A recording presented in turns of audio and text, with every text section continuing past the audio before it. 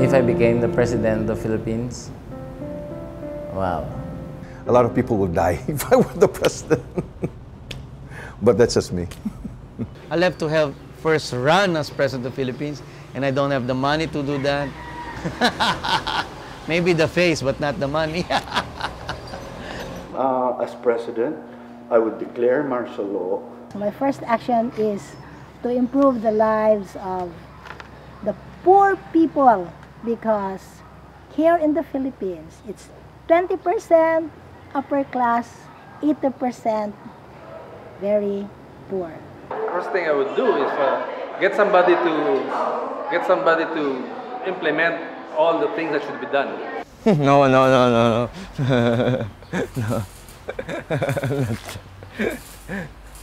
Not president, no, qualified, not. That's just give me a headache. I'd change the system is what I'd do. How to start, I don't know. I would cut the church off completely. No, I'm just kidding. Yeah, I would silence them. Okay, I'm just joking, okay? I'm just kidding because this is born out of frustration because my friend in Daly City in the United States, you should be the president of the Philippines. If I were the president of the Philippines, I'll implement the firing squad. All the corrupt people in the firing squad. Church are always too noisy. They're always making comments about politics and... I think I have to be, in the Philippines, you have to be a dictator, no? Line up a lot of the practicing politicians right now, and I'm not doing this out of a general sense of anger or anything, but these are the people who are really responsible for the state of things. Line them up against the wall, and in good old Mao Zedong style, shoot them and get rid of a lot. Huge list, very long list. I don't think the Philippines can afford democracy. I think they need a dictator to put them on the right track. People in my community, they know me. In fact, they want me to be the mayor in our town. But I said, if I will be the mayor, no, it's very dangerous if I will be the mayor, because I will force you to have painting in your house and have beautiful music in your house, beautiful house. Because if your house is ugly, I will martial rule art. I'm the president and I dictate. I think I should be a dictator. Maybe because I want to have full control.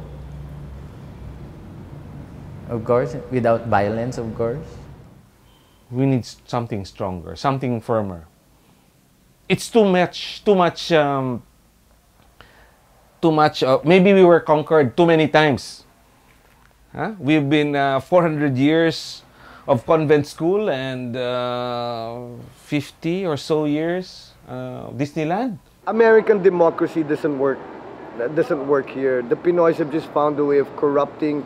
I mean, these are the same democratic institutions that work so well for the United States, but it doesn't work. Obviously, it doesn't work here. I mean, the politicians in the ruling class have just used it have corrupted the system and to use it for their own purposes. If I had access to the president, I'll tell the president, look at what we're doing. It's not very expensive. We have a lot of dedicated people. We can transform this country. One village, one community at a time. Maybe they should divide the Philippines. I can be president of Negros. Poor people do not wish for Mercedes-Benz, for whatever the rich people have. Their only wish is to have food, to make them live and be happy. I would do my best to have the people, all the people, eat this kind of a meal 3 times a day, whatever it costs, until they kick me out or they assassinate me or the country goes bankrupt. I think that's a multitasking job. You have to do 200 things at the same time. So just, I think, yeah, for you to be able to do what you have to do, I think you have to be healthy. That's it. That's the first thing you have to do. Just let me work on my work and no, not the don't let me run for president. 70% of the people voting don't know the issues, can't read, hardly write, and they're going to be making choices. I mean, does that sound like elitism to you?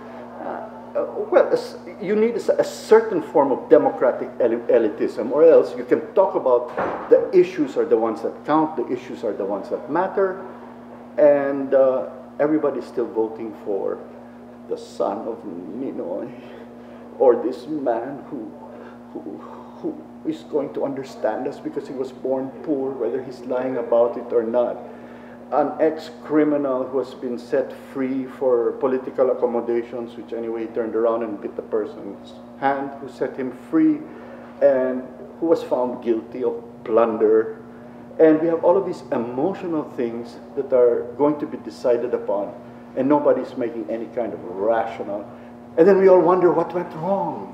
What was, why was the promise not fulfilled? That's why I would be the bad president, because I'd like people to eat and eat and eat, because eating is the best thing about living. Oh, there are other stuff also, but I cannot mention it here on camera. There's a problem here in 7,000, that's the 7,000th island. You have to solve that.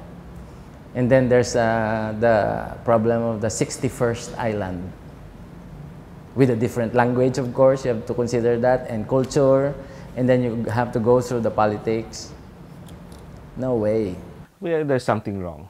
Something has to change. We will have to find our way. Our own way, not their way. I'm sure there's a Filipino way somewhere.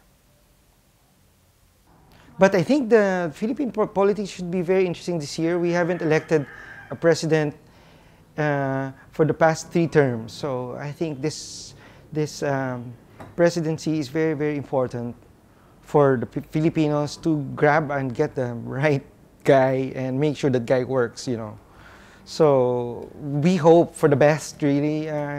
God knows we've had too many knocks. Is that very Pol Potish? Is that very Khmer Rouge? Maybe. We need a wake-up call. We need a big change. It's not that easy to choose one good and honest candidate. I wish everybody will select their candidate wisely. We do it because we love our people. That's it. And maybe that's a big difference. And I'm sure our president now and our incoming president and our politicians love our people as well. We just have to talk and get together and work together. That's what I would do if I were president.